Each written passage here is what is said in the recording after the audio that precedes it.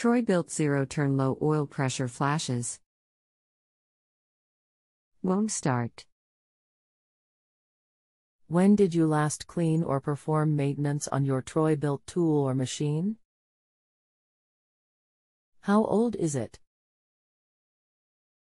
Had it seviced recently. 3 years old. How long has this been going on with your Troy-Bilt? What have you tried so far? Just started. Oil levels good. Still flashing low oil pressure. Won't run. Anything else we should know to help you best? That is all I'll know.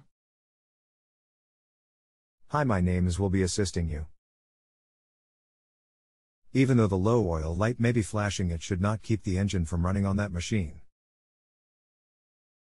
Does the engine crank over at all? John, the engine does crank over but won't stay running. Need help, John? Low oil light still flashing low oil pressure. Won't start. Can you provide the model and serial number from under the seat on your machine? If possible, can you also provide the model type and/or spec number as well as the code from the engine in?